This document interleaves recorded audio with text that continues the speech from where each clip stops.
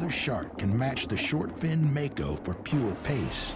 At speeds of up to 60 miles per hour, this toothy torpedo is the Usain Bolt of the underwater world. The fastest shark in the sea.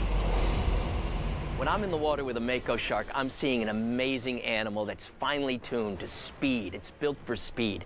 It can do things, and it does things at a higher frequency, at a higher level. It's spastic, it's hyperactive, and it's almost the perfect, most efficient predator.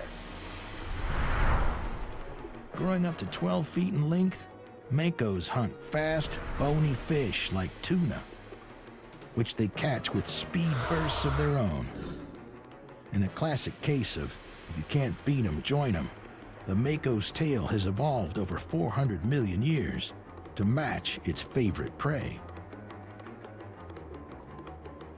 The tail is like that of a tuna fish. The upper lobe is very similar to the lower lobe, and that's because it catches more water and it provides acceleration.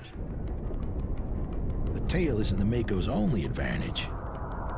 Its skin is covered in special scales called denticles because they're shaped like backwards pointing teeth. They smooth the flow of water over the Mako's body, reducing drag and increasing speed.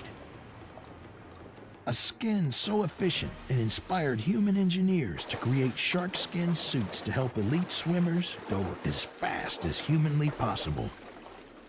The key word being humanly. The Mako is faster than any other swimmer, even the Speedy Blue, which means that if you meet a Mako, you don't stand a chance of getting away.